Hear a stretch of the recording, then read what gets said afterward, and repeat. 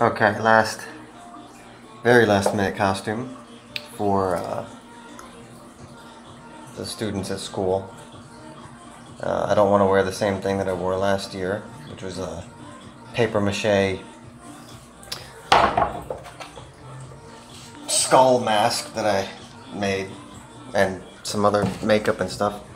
So I ran to the store earlier. I had some things already as well, like whenever I see some sort of arts and crafts material on sale, I grab it. So there were these tubs of soft air dry clay at a secondhand store for a good price, so I grabbed the 4 tubs of different colors that were there. So using that, I'm going to make some horns, which are drying over there.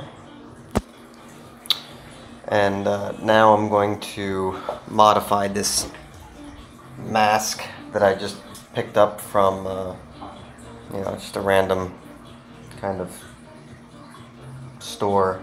It's called Poya, but they sell like everything. They have, it's mostly cosmetics. It's a cosmetic store for the most part, but the larger ones also have like a candy section, food, clothes, all this other stuff. So anyway, what I'm gonna do is this thing is like how to show you. I'm in my underwear, so I'll try not to